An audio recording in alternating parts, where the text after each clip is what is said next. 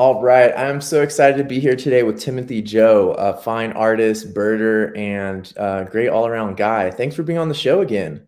Man, thanks for having me back, Marley. And so your class this year is going to be about hummingbirds. Why hummingbirds? You know, I was just fascinated with hummingbirds. Even as a little kid, Mama would have these. She raised flowers like crazy, and they would come up to the window, and she'll always yell to us like, "Hey, there's a hummingbird!" And I'm like, tearing down the hallway trying to see it. And to this day, I have my own hummingbird feeders, and I have like 4 hummingbirds that come by and visit me. And they're just a cool little creature. Anyway, they're so small, but they're so powerful in a way. So when I was invited to be a part of the, Wild Wonder Nature Journaling Conference, I'm like, oh, that's awesome. And they kind of gave me like, well, what would you like to do for us? I thought I was going to get assigned an animal of some sort, but they just said, whatever you want to do, we're just glad to have you. We know you're talented. We know you love nature. We would love to have you on. So I was like, let me do the hummingbird. It's like, I want to do the hummingbird. So that's how it came about. So I'm super excited. It's going to take place and very soon. I know, right? It's next week. I was just looking at my schedule and doing some of my like food shopping because I'm basically going to try to take as many of the classes as possible, and I'm just going to be on the computer like all day long. We'll get into preparations and stuff here in a little bit. Maybe you could say, like, do you have any pages nearby to show sort of like your style or the style that you're going to be teaching, or any Yes, I hummingbird do. drawings, or any visual eye candy for our visual audience here? Oh, of course I do. Now, this journal is the one I use for my places I visit and locations, but every once in a while I'll mess around and paint a bird in there. Mm-hmm. So here All right, I'm is gonna put you on the solo layout so people can see that better. this is a downy woodpecker that I've seen today actually at Oh my wow. feeder. And it's just I just love woodpeckers and these birds that do their own thing.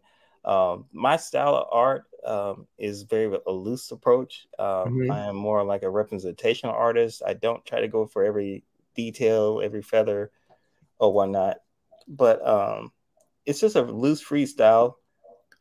And I paint very quickly. That's a lot of things that I get compliments on. I was Mm, like, "Gosh, do you really paint that fast?"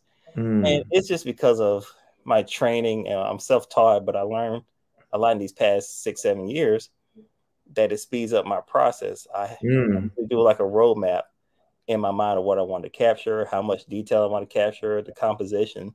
mm-hmm, And after that, it's almost muscle memory, dipping into the mm-hmm, paints, getting the color mixtures right, and putting it down.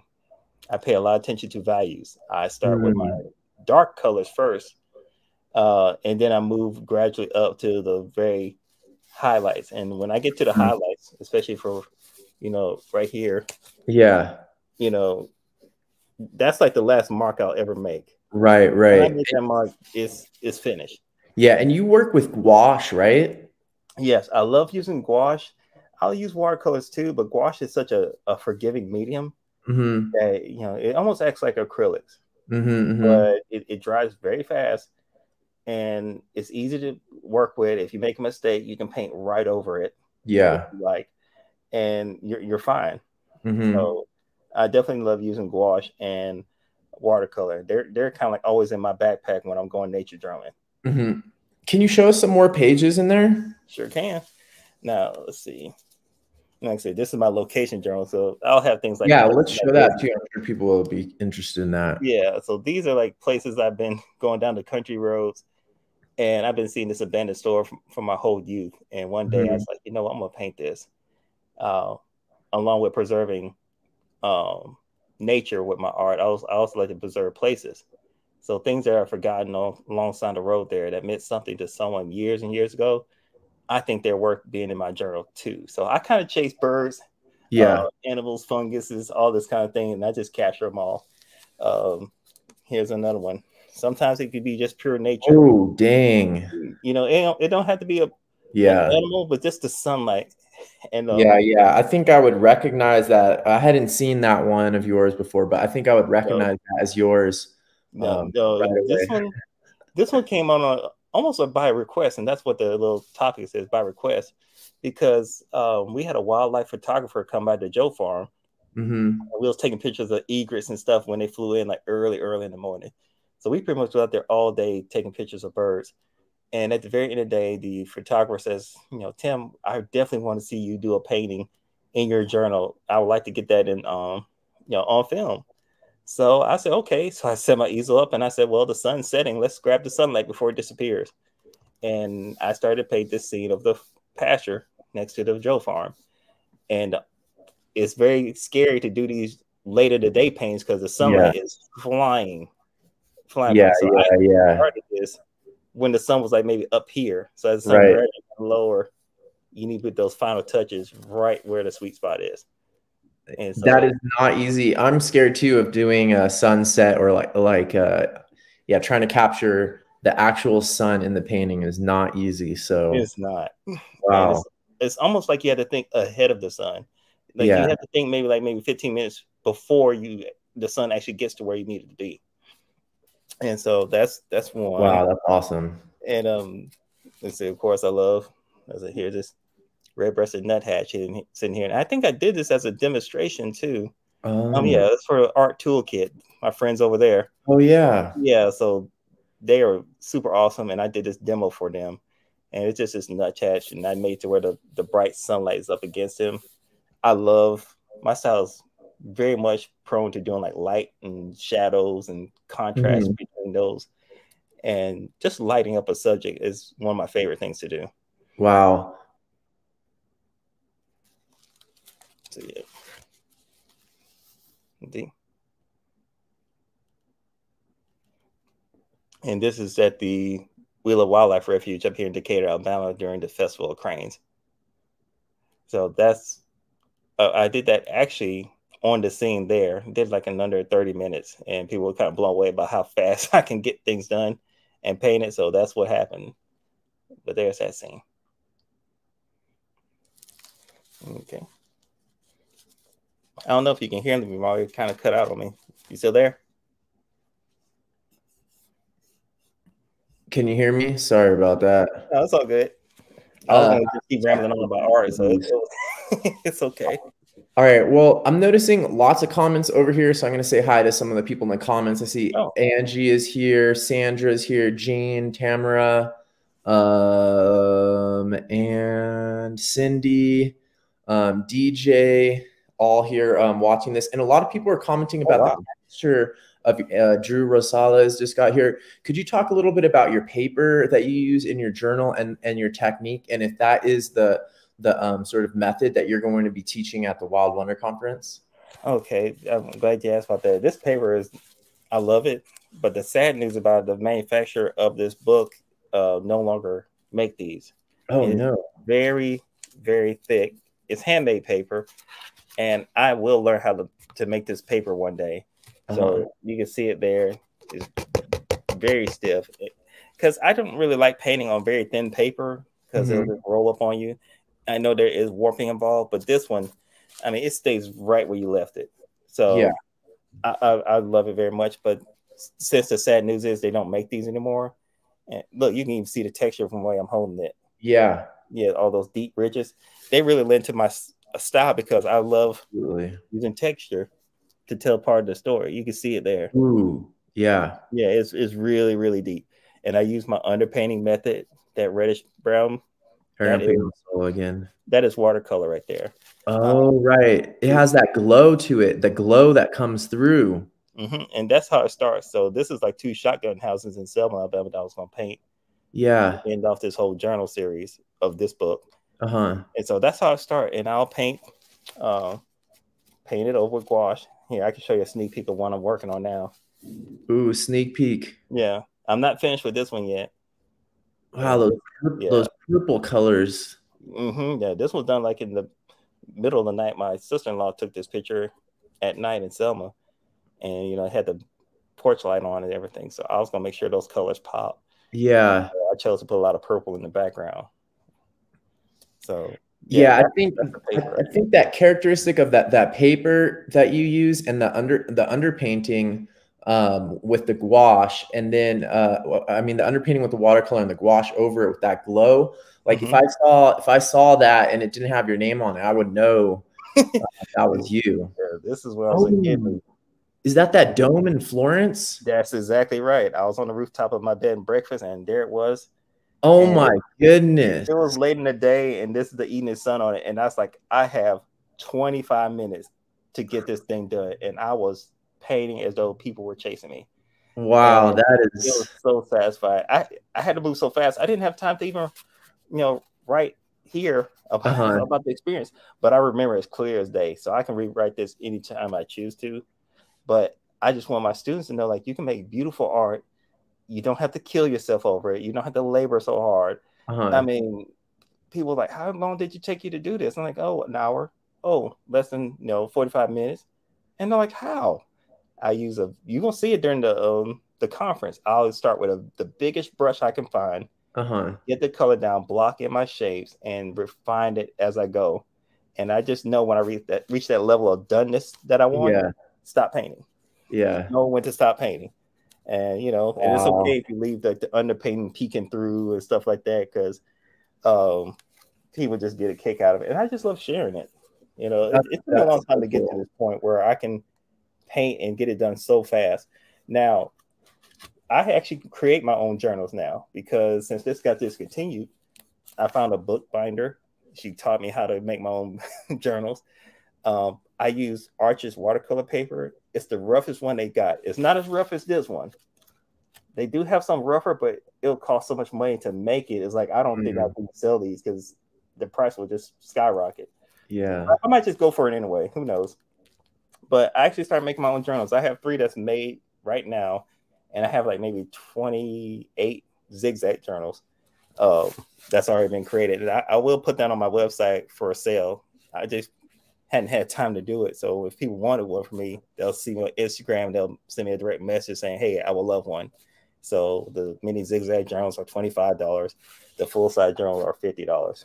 All right, And I'm gonna put your it sounds like you're really busy making them already, but I'm gonna go ahead and put your Instagram right here for anybody who doesn't already know about it, and you're probably gonna get a bunch more orders too. So oh, do me a favor. Make me so busy where I can't sleep. I'll just be making journals in my sleep or something. I would love that.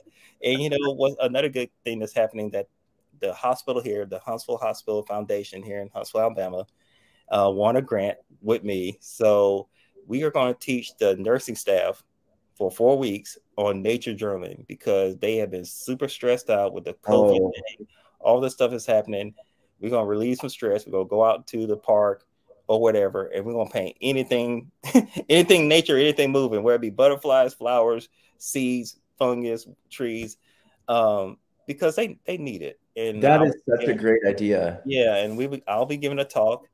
I will have 5 or 6 of my paintings there on display, nature related, and I'll just give my talk on why I do the stuff I'm doing and how I do it. So I'm super excited. It's gonna be spring of next year, which can't get here fast enough. Yeah. But there's a lot of stuff now that's keeping me busy, just Yeah. alone. Wow, I can't wait to hear how that goes. Hopefully that seems like the kind of thing that could get spread. I mean, I feel like everybody working at hospitals and stuff could use something They like need that. it. Yeah, I mean, I have family members who are in the nursing field, and the horror stories that they have. People who get bad news health wise, people are passing Yeah. away, and family members just broken up. And it's like, me and my little art, I use it to try to do as much healing as I possibly can. I mean, it Mhm. does so much for me, and it's like, you know what? If I can paint a beautiful sunset and somebody's just going through something, it just made them like, oh, that's beautiful. That helped me. So Yep. I did my part. It's like, it's small, but it means something. So Yeah. that's why I'm trying to do all this, because as many people who want to listen to what I got to say, I'll keep telling my story. Yeah, that's great. Wow, that is so cool. All right, let's go a little bit more into some stuff about hummingbirds and then some wild wonder other stuff. Okay. Um, so like for your class, for people who are considering taking your class, like I'm already signed up and everything, but what is the most important thing that students will take away from your class? They'll get the confidence to go out there and try it for themselves. It's cool to watch, me paint, nothing wrong with that. But I've seen so much, even through my classes, when this pandemic hit, people say, I used to love doing art. I used to love sketching. I used to love drawing. And I stopped. Yeah. And I'll ask them, well, what happened? Why'd you stop? And they'll say, life getting away, got to Mhm. raise a family, got to go work. And those are all true things. That does happen. And here I am coming up was like, you know what? Why not just get a mini zigzag journal, something small, and just do a quick painting. It takes less than 20 minutes. Mm-hmm. Use a big brush. Just get the essence of what you're looking Yeah. for. It doesn't have to be a super detailed Mona Lisa style art that takes 5, 6, 7 months to complete. It's like, no, I mean, and I'll actually cut out like small trading card size, 2.5 by 3.5 inches. And I've been known to sell those miniature paintings, Yeah. and it's so great because like it gives me a lot of brush mileage. Yeah. I learned very quickly how a scene could work small, and if it looks good, blow it up bigger later. But you can knock out one of those paintings in 30 minutes and on your lunch break and Yep. get your art fixed, and you feel all cool, like I created something special and something beautiful. You can either sell them or just trade it to another art friend. Yeah. I'm So something to no walk away with. excuses, basically. Yeah, I mean, it's just you can come to my class, and I'm real easygoing. I want you to not run into the same pitfalls I did trying to get better. If I could direct you on what to buy, what not to buy, or knowing when your painting's finished, finding your art style, your hummingbird will not look like mine, and Mm-hmm. that's okay. It's not supposed to. It's supposed to look like you painted it. But Mm-hmm. what I do is like I'm kind of a coach more than a teacher. Mm-hmm. I don't force my style on anyone. If you like a certain color that mixes this way, I'll show you how to get there. I may not use it, but if you Mm-hmm. want it, okay, well, let's use this turquoise green color, or let's use Mm-hmm. this magenta instead of alizarin crimson. It'll work Mm-hmm. out. Yeah. And so what kind of materials, because like looking at your stuff, it seems like the materials are really important. Are you going to be for the class you're teaching, what materials are you asking that people bring?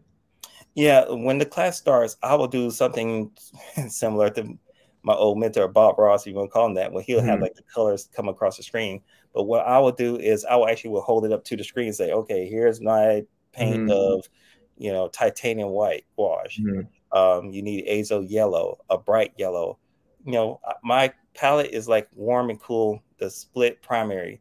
There'll be a Mm-hmm. warm and cool yellow, a warm and cool red, a Mm-hmm. blue, couple of earth tones, and that's all you'll need. Mm-hmm. So I would say you got your white, you got your cool yellow, like your cadmium yellow light, or your azo yellow, and then you have like a warmer yellow, like gamboge or Mm-hmm. Hanzo yellow deep. So I will start calling them out because I don't want the students to get so caught up, like I don't have that name that you Right. just said, but like no, but you have the same color temperature, or it's in the Mm-hmm. same family than what I'm using. Right. Use that. It's okay. There's like hundreds and hundreds of colors you can get stuck on, but Mm-hmm. if you have colors from these families or these temperatures, you'll be Yeah. okay. So will I be like, for example, if I show up to your class and I don't have gouache, will I be able to kind of just get along with regular watercolors? You can, because the only difference between gouache and watercolor, gouache is actually watercolor. It's just opaque. Mm-hmm. Because with gouache paint, I can add enough water to it that it will behave as watercolor, Mm-hmm. and it dries to a very matte finish like Right. watercolor. So they're in the same family. Mm-hmm. The only difference of watercolor and gouache is your application of it. Mm-hmm. With watercolor, you put the lightest color out first, and Mm-hmm. you get darker as the paint go on. Gouache is the opposite. You start off dark and you go to your lights. So we can still meet in the middle, where I Yeah. say, "Oh, mix up a dark color for this dark green that this hummingbird is," because I chose a ruby throat hummingbird as the Nice. so, and they had that beautiful green colors. One would be a dark green, it'd be a bright, saturated looking green. How do you mix those? So for you, with your watercolors, you'll mix that bright, saturated green first and put it down on the page, when I will be doing it at the end. So it's all about keeping those values where they need to be. Yeah. You just keep getting darker and darker till you're where you want to be. It Gouache, you'll seems start dark and move up to light. it seems like Cindy here had a similar question. She signed up for your class and she hasn't used gouache before. She's wondering, is it worth it if she can go out to the store and get some gouache? She'll probably get more out of your class if she does that, right? Okay, yes, but I will have to give you a word of caution. A lot of the typical art stores, I don't know if I get in trouble if I name drop stores, but we know what they are. Uh, they will have gouache, but it's not like the kind for artist quality. It's like very low level. I can't say work. I don't want to get us beaten up by the manufacturers, but is they will have the colors, but the problem is they have so much filler in them. They don't have a high pigment content, and you'll get frustrated and angry because, like, why are my colors not richer and mixed as richly as Tim is? Tim is using a brand of gouache that are meant for professional grade work. Now, it doesn't mean they're super expensive, but they are different. The brand I have is from M. Graham. They got other brands out there too. They got Winsor and Newton. They got Holbein. They got all these other awesome manufacturers at top shelf. I start off with gouache with the 5 set that M. Graham has, like a 5 set piece where it just have like your white, red, yellow, blue, black. That's a nice starting point, but you can add on to that. The average price of some of my colors are like around $12, $13, $14. If you go for the blues, the cobalts, stuff like that, they're a little more expensive. They're like around $15, $16. But you don't need a ton of colors. Get your 2 yellows, your 2 reds, your 2 blues. I always go with yellow ochre. You'll never catch me on the field without yellow ochre. I don't care who you are. You will never catch me without it. If it's one of those things, like, if you have to get rid of a color, I'll get rid of red before I get rid of that one. So yellow ochre is there. Burnt sienna, like an earth tone brown color, will be good. And there's a green I'll use called Viridian. Yeah. I will never use Viridian straight out of the tube to make like a tree foliage or something. No. That is just to calm the red down. If you mix in a nice, beautiful dark color, throw Viridian green and a lizard crimson together, it makes a gorgeous purple color. Yeah, that's something that that's definitely noticeable about your work. Is it's not that I mean, those greens are really that's why when it comes to teaching beginners, I'm always so afraid of the or not afraid, but hesitant to bring in the color early on, because you see them, it's like it's a tree, it's a plant, they just grab the green crayon or the green marker or the green paint, and they just put it all over the tree without really paying attention to, like, what color exactly is that tree. And it's crazy because it is scary, especially when you're doing plein air. You're out there in front of the tree and you're like, I see that it's all these greens, but if you really have to learn how to look, it took me a while to learn how to see again. You taught at school, oh, the grass is green, so that's a big leafy green color. Oh, that's an apple. You get the fire edge of red and you throw it on the apple, and you start looking as you get older and as you get more mature, you're like, that green is not really as green as that crayon is. I see some little ochres in there. I see some purples in there. If you really look at the shade of a tree, you will see purple in there.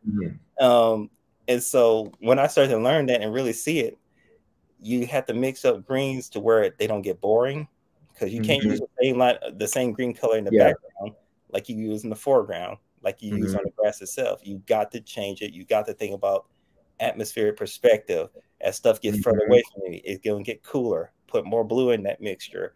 You know, as it gets closer, bring your yellows into the mixture. Your warm yellows, your gambos, your Hansel yellow mediums, catnip yellow medium.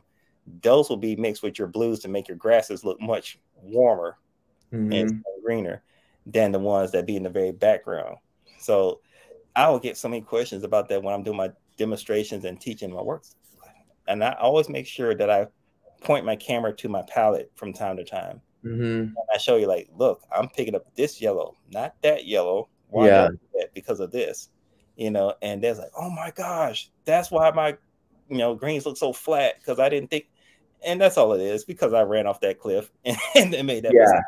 So yeah, let's talk a little bit about some technical stuff.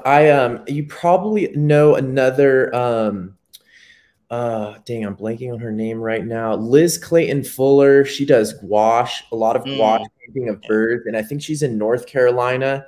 I interviewed her, and she taught last year at Wild Wonder also, and I got really excited. I bought it because last year I did the thing where I just bought all the supplies people were going to be talking about in their classes, and I bought hers, but I didn't learn. I interviewed her later and learned about the palette that she uses for her gouache. She uses like 2 palettes. She has an airtight palette for her gouache, and then she mixes right when she's painting, she mixes it in like a ceramic dish. But all of mine got all dried up. I bought all these gouache. I put them all into this regular sort of palette that I had for my watercolors. They all started cracking and falling out, and so There's a couple people here asking about dried up gouache. How do you manage your gouache? Do you, what does your palette look like? And can people, once it dries up, is there something you can do about it? Oh gosh, that's a really great question. For my style of art, my gouache is poured out on my palette like it's oil paints. I don't really care to have them to where they in a case or something like that. Mm-hmm. I have my watercolor sets that can be in a travel case, but their makeup is different because some of their Mm-hmm. binders are honey, and it doesn't crack as easily. So for my gouache, they stay in the tubes with me as though I'm Oh, carrying oil wow. paints or acrylics. Okay. When I set my palette out, I'll take a shop towel, like those blue paper towels you see at the Yeah. mechanic store or whatnot. Walmart carries them. You can get them other places. I cut them into thin strips, maybe like 2 inches by 8 inches, something like that. And I'll pour my paint onto them, but I have my spray bottle and I lightly mist the entire thing. And it'll keep them moist and pliable to where I'll mix them because I use my gouache like I use oil paints. Mm-hmm. Oil paints will sit there and be wet for days. Right. That's how I treat my gouache. Oh, so you bring that home on that paper towel, and then you can use that again afterwards. You could, but you have to make sure to check in on it and dampen it back up. But I've just learned how to put enough on there to get the painting done. Okay, That once got it. it's there, it's like you just throw it away and say, All okay. right, that's what I thought. That's what I thought you were saying. So you squeeze it out in the field, and you just squeeze out as much as you're going to use that at that Yes. moment. All right. Hopefully everybody heard that. That's great. And I think explaining it with the sort of oil painting kind of example makes, in my mind, is making sense. And it makes me want to experiment more with gouache again and maybe even buy some. I think I can get a little bit of where I'm in Quito, the capital city of Ecuador right now. There is an art store, so I might be able to get some before your class. So speaking of this, like, what is your history with the Wild Wonder Nature Journaling Conference? Like, have you been before? Have you taught before? How did you hear about it? Oh, okay. That's a great question because this is my very first time. I have not attended last year. They actually found me. It was one of those things where me journaling and doing art stuff is basically for me, but I had no idea like there is a planet full of people who love doing this just as much as I do. Mm-hmm. And they're like they come together to do this sort of thing because growing up in a small town, I was always the learner. If I want to paint something, I got to do it myself. If I got to go hunt something down, learn its history, and paint it, I have to do it. But to see that there's a whole community of people who come together and say, hey, we love nature, we love painting, like we're bringing it together, and it's for the whole world to see. I was like, wow, that's awesome. But I know I was reached out by one of the representatives there because they've been following what I've been doing on Instagram. Mm-hmm. My grandparents' farm, the connecting the birds and nature tours. I'm out there with my easel. I'm out there with my palette, and I'm painting stuff on my family's property Mm-hmm. that's been around in my family for years. And it just goes to show you when you just do something that you're passionate about and you just put your all into it, people are watching you. People will notice, like, wow, that guy really is good at capturing this stuff. And he's so cool about it. And I love sharing my experience. And so it was really just one of those blessings that came out of the blue sky, really. And when they asked me, we would like you to be a faculty member and teach a class, I mean, it wasn't even a question like, will I do it? It's just, when is it? Yeah.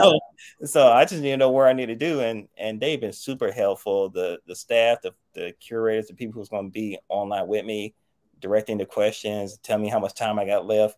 We're really going to have a good time. And I cannot believe that it's over 700 people that signed up for this thing. I Mm-hmm. was excited when it was like over 100 because I never dealt with more than 90 people anyway. But for it to be like 700 folks are going to be Yeah. tuning in to watch me paint a hummingbird, it's of course it's cool, but it's kind of scary. But at the same time, I won't see any of you, so Yeah. I'll just be working away. I'll just have a lot of spectators. That's all.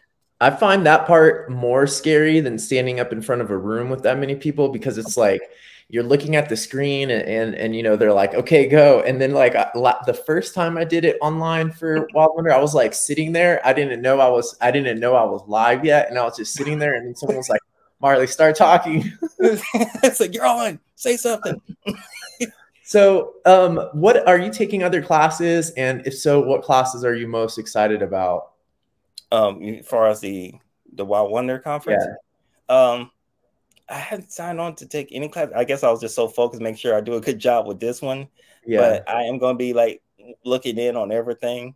For me to take it all in that this is happening was like, it's really mind blowing. So I just want to be just a awesome spectator. I want to learn from everybody. Mm-hmm. There's a lot of misconceptions. People look at me and they look at the style of art I create, Mm-hmm. and it's like, oh wow, this is amazing. But I get just as much pleasure out of watching other artists create Yeah. art. I love to see other people make things, and it's not even a competition type of thing. It's just like, wow, look what they created.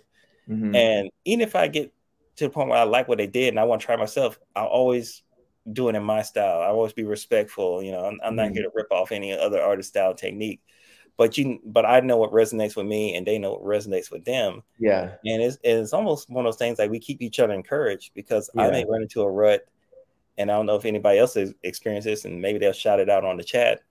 I'll just hit a wall. Like, I'll have all these cool things I want to paint, and guess what? 4 or 5 days go on and nothing happened art wise. Mm-hmm. And it drives me up the wall. And it was like, I know I want to paint this butterfly. I know I want to paint a swallowtail kite. And like I said, I'll hit a wall. Yeah. And, you know, and watching people on Instagram doing all these things with their art and nature, it not only had to be just nature, just art, period.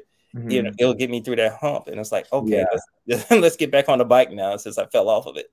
Yeah, it can be encouraging to see other people, and especially being a part of an event. I've found, or working alongside other people, or even like for me, after I interview someone like you, then I get all energized. Like if I'm in a rut or whatever, artistic rut, and then I interview someone and we have like a good conversation, I get all energized after that. Then the rut is not so much of a problem. I don't want to go into this too deep because this could be like a whole conversation.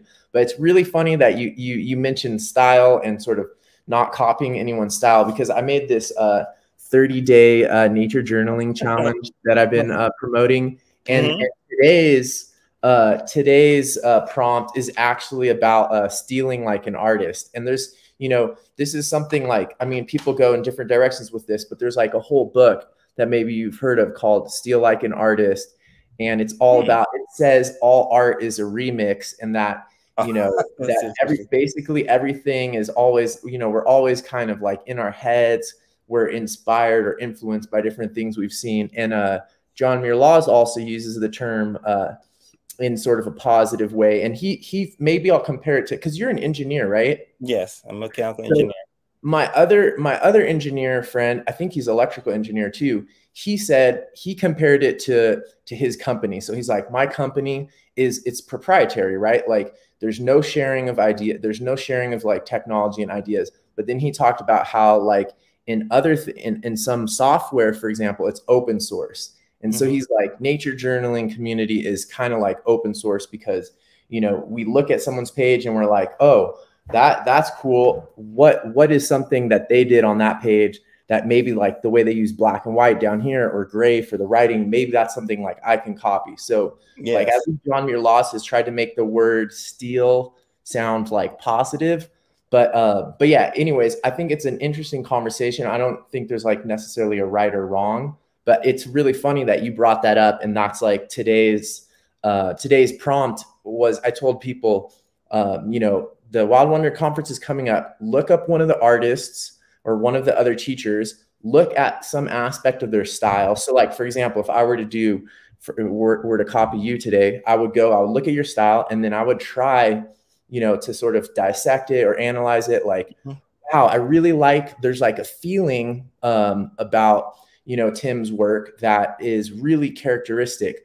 And then try to understand, like analyze it, and then figure out like, oh, not like the thing that clicked for me, this talking to you right now, is the underpainting. I don't think that really clicked for me as well so much before. So now I'm like, okay, maybe if I tried just one painting, sort of copying that concept, see how it works for me, maybe I can adapt aspects of it. So that was my prompt for people today, because I think a lot of people too, when they're first starting out, and I think you teach about this a lot, is when people are first starting out, sometimes they don't know what their style is yet, and people No, they don't. get in It their took me heads. 5 years to figure out mine, and it's a rewarding journey, but it requires a lot of legwork.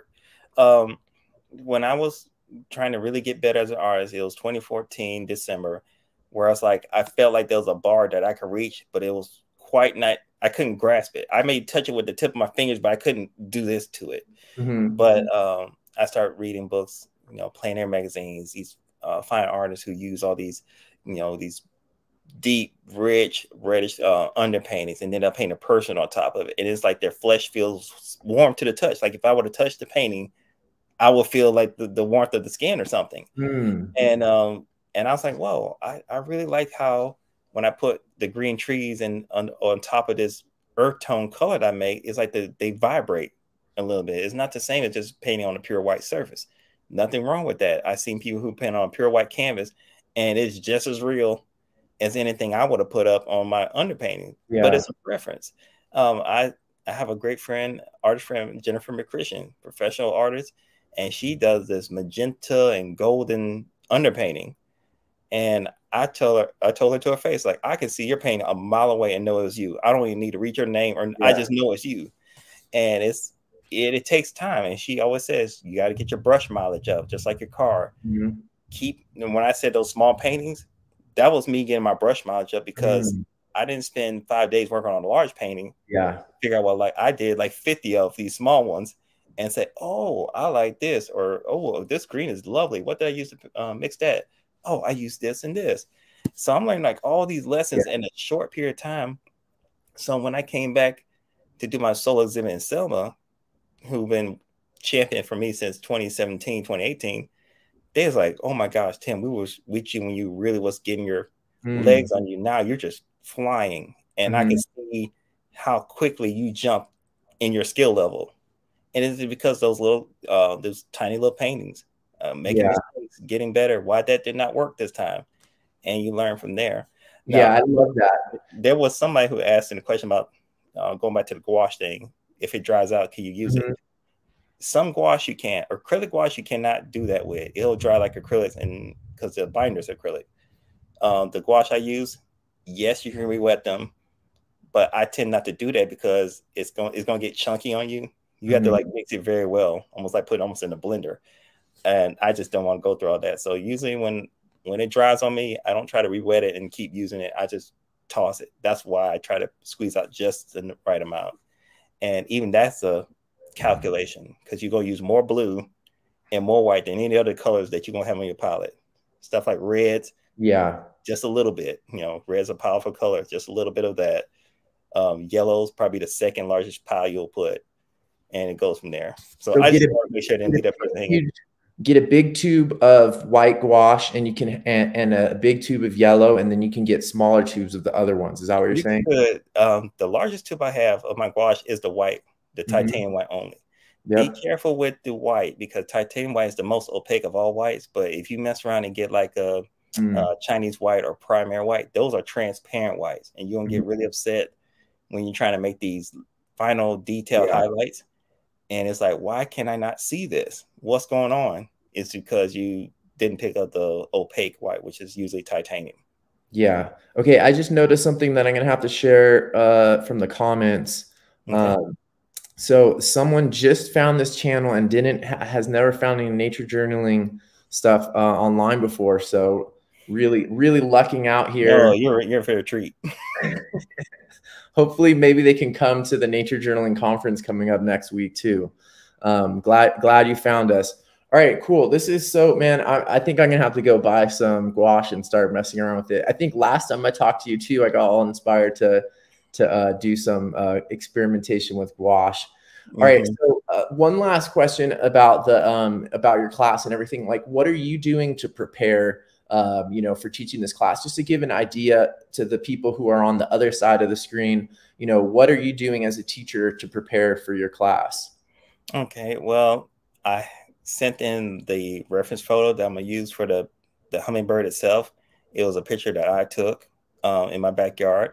I set my phone on a tripod. I set it on the video setting, and I ran and hid behind a corner. And hope and pray that a hummingbird showed up, and it did.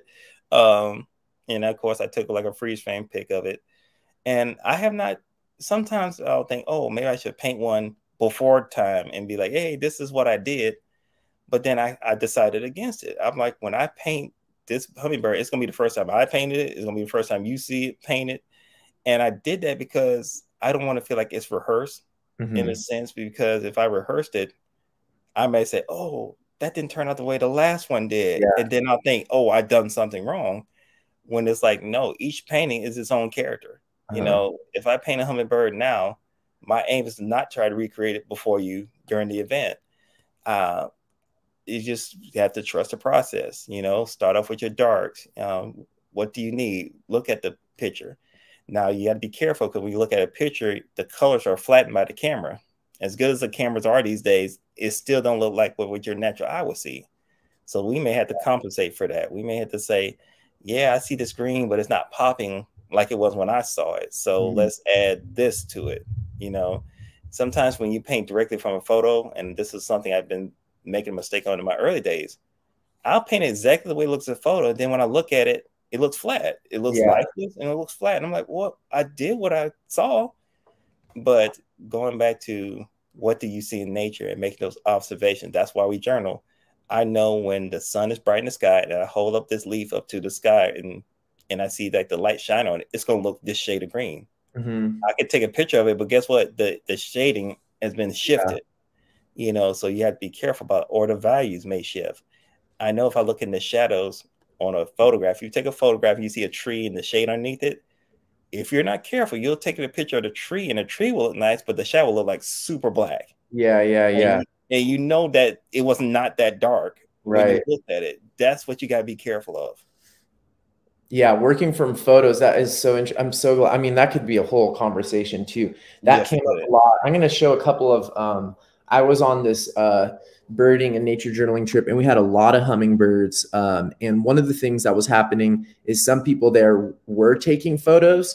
So what would happen is I would be drawing from life and everything's happening. There's a bunch of different species. They're moving quickly. I'm trying to, you know, use my watercolors, match colors. And then someone will come up with their camera and be like, hey, actually, look, the color is like this. And then they start showing me the photo. And part of me is just like, no, I don't want to see. Don't contaminate yourself. Right. Right. And then it gets really confusing, because then you look at the photo and it could be the same bird. And all of a sudden you're like, it can look totally different. Yes, it could. And the cool thing about that, even I see this bird that I gave as a reference photo, I know I'm not going to aim to paint just like the way it looks. And I hope the folks there who are watching on won't feel like, well, it don't look like the photo. I think I messed up. Hold on. You know, you may not have messed up. So many times I'll take the reference photo that I use to start the painting, and like maybe at the 80%, I quit looking at it. I was like, you have to know when to jump off and say, okay, now I got to respond to what my painting needs, not say it. Because here's something that's been tripping up for my whole life, where people say your art is supposed to look exactly like your reference photo. If it looks exactly like your reference photo, you are a good artist. That is not true. You're not a Xerox machine. You're not a copier. Stop it. You know, it's like, if I ever get mad and start pointing my finger, that's what I'll do. I was like, stop it. Because you're the artist. The reference picture is like a launch pad to get you off the ground. Now, how you land or how you stick the landing, you hope you stick the landing, that's on you. But you can do all kinds of amazing things while you're in the air and come down with a I mean, yeah, it's a total gymnast analogy, but yeah, they run, they jump off the springboard and you hope they land, you don't want to crash and burn. Yeah. But we'll treat our art so harshly. And I have to be careful, because I'll do it to my work where I'm super critical of it. Like, oh, it didn't look like that in my reference period, or it didn't look like what it did in my head when I wanted it to. And you have to learn to be flexible with yourself, because I guarantee you, if you put that reference picture away, quit looking at it, turn your picture away from you or get out the room, come back in 30 minutes. Yes. You're like, oh, that's pretty, but you were so harsh because you were comparing it so much to what you think you should have painted. So, yeah. There's so much on that psychological side of it, for sure. Well, man, I think we're already going overtime here with the conversation, Oh but man, that's let's fast. do some of this let's do a lightning some of this these lightning round questions Okay. just because it's always fun. It gets the creative juices flowing and people really enjoy it. So I'm gonna put on the I had a way to make a lightning bolt show on here, but Oh no. Oh god. Okay. I feel all like I'm right, on so CMQ now. they're gonna you did this before last time you were on the show, I think. So Yeah. the first ones are just going to be yes or no questions, and then after that, they're going to be sort of like hypothetical questions. So we'll start with the yes or no questions here. All right, first one is coffee an essential art supply? Yes. Okay, It can be. I started drinking it more and more now, but it just helps. okay. Organized or messy? Messy. Okay. Do you like making art alone or with other people? Mm, alone. Okay. I can't be with people, but if I were to choose, like I'll probably do it by myself. But Yeah. Does your family understand your art? they do. Yes. Do you eat snacks while you're making art? No. Okay. Mhm. Are you a perfectionist? Oh gosh. I say no. I can be, but really, I'm just like whatever. Okay. Okay. Would you rather draw plants or animals? Plants. Okay. Ink or graphite? Oh gosh. Graphite. Okay. It's almost a tie, but graphite. Do you ever have to put art supplies in your mouth? No. Um, I was tempted with my soft pastels. Soft pastels, they look tasty, but no. oh yeah, that would be Yeah, rough. especially red. Um, uh, do you like the big picture or the micro?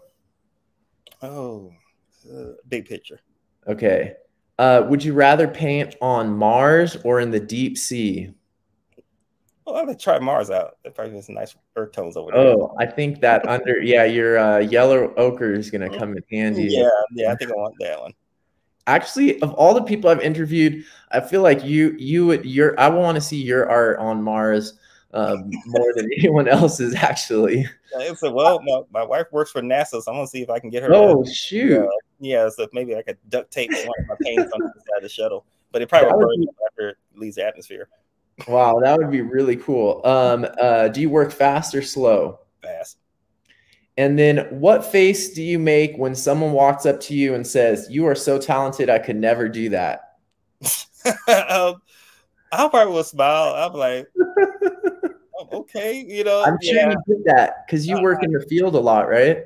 I do. And, I was in Auburn University teaching 250 fifth graders about journaling architecture, the rural architecture landscape of Alabama, the old mom and pop stores, the gas stations, all this stuff, the barns. And I was teaching, they didn't have all 250 at once. It was over 4 days.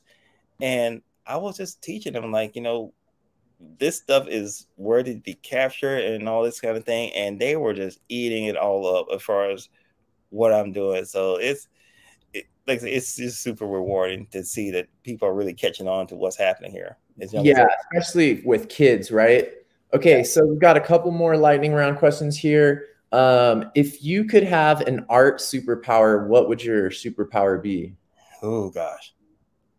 Um, I will probably be able to materialize my supplies. Like I will Mm, not have to get up to go get anything. Now, I don't want to break the, I said don't want to break the internet or whatever type of thing. But mm, if I can just like limit it to pigment or colors that I need, yeah. oh gosh, I would really nice to have a cobalt blue right now. And it's like, yeah, Oh cobalt yeah. blue. That would be awesome.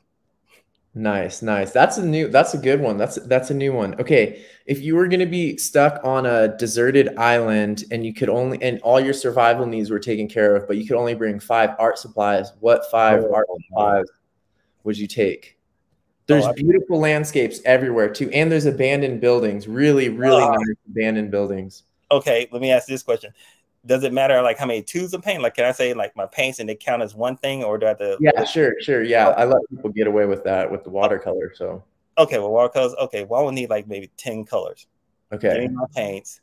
I need my journals that I want to paint in. All right, so we're at two, paints and journal. Okay. Um, I love. I need my kneaded eraser. Yeah, I need that. Uh, my Pashad box. That my Pashad was like, Uh-oh. yeah. So that's like 4 things. Cause I need something to paint on, and my water supply. I need water. Okay. Yeah, that's it. All right. All right. I can't wait to see your painting from that island. Mm. Okay, now here's the last one. What animal do you think would be best at nature journaling? Oh, if that animal's in front of me, but to paint it. No, like what animal would have the right personality to be really good at like making art and nature journaling and stuff? Oh gosh, yeah, they're just cool and docile or whatever, and let me paint them. Um, you know what? I don't know why this animal popped in my head. It's kind of like that whole Ghostbuster movie. Like if you think about it, it'll show up. A sloth. I don't know Yeah, what. there we go. It's like I don't get to see one every day. I mean, I know I'm used to cows and they'll be there, but for some reason, I think a sloth would just kind of just hang there and just. I'm like, oh, Perfect. he's posing. Okay, That's gotcha. the fun thing about the lightning round is just seeing what we can what our brains come up with when we have to think fast there. All right, good job surviving the lightning round. All right, so is there my last sort of big question here is like what would be your, because you have a full-time job and everything, so your art is sort of on top of that.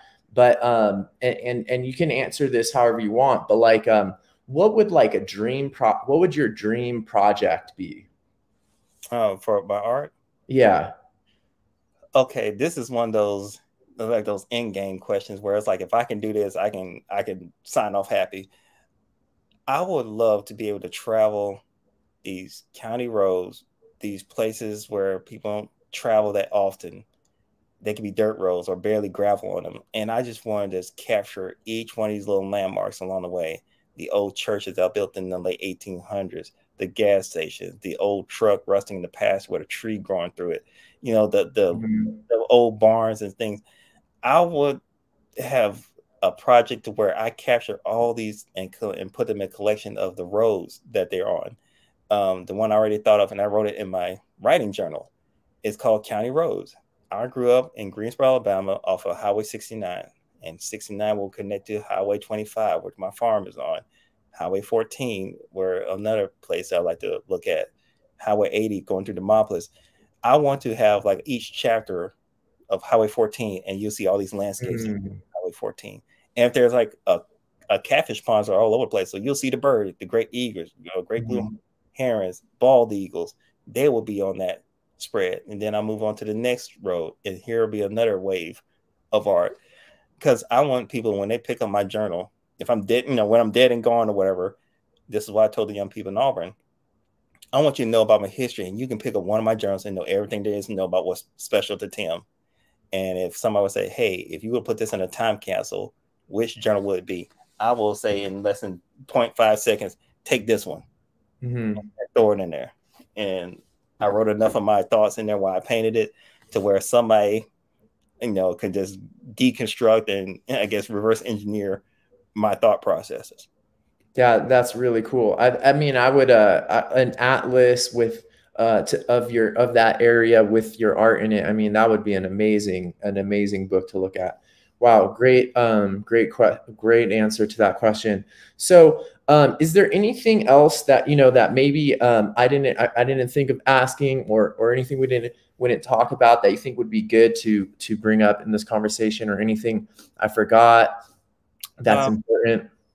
I wanted to say so. You've done an amazing job with what you do, and I know you're here interviewing me, but I always want to be like, hey, give you your shout out, man. You were, I found you doing this thing like this guy's journaling in this wild place and this wild place. He's on the coast, and the tide's coming in. He's still painting there, like, so I'm seeing you having the time of your life, and it's one of those things where, shout out for you for even doing this, okay, and what you're doing inspires me to keep doing what I'm doing. Because, like I said, I'll hit a wall, but I know if I go to your, page, your YouTube channel, and all that stuff, like, oh, he's having a good time. Let me get back on it, and I'll go on from there. So I can't think of something that you missed because you've really done an awesome job of just picking my brain, and I'm just super excited to have 700 plus people to show up and watch me paint a hummingbird. And I hope that after all this is over with, we can still all be friends. We still keep up with one another. Subscribe to my website. let me know what you're doing. I would love to see people hashtag and they'll say, I painted this during Tim's work. Yeah. I love that. I did one for the International Journals Week with Benton. Yeah. And she's awesome. And she's also doing her thing too after me. Like right after my class, she picks up. Yeah. I was like, no, I can't believe there's like 92 people who looked in what I was doing. And here they are showing a picture of this bee that's in this flower doing his job, you know, being a pollinator. Yeah. So yeah, that's what I want everybody just to get excited about doing, and don't take yourself too seriously. If you don't have the shade of blue, it's not all over. You still can come out with something very nice. So I don't want people to stress over anything. All right, great. Well, here's Tim's website, and I put up your Instagram before, so definitely go check that out. And let me show that other one, the Instagram here again.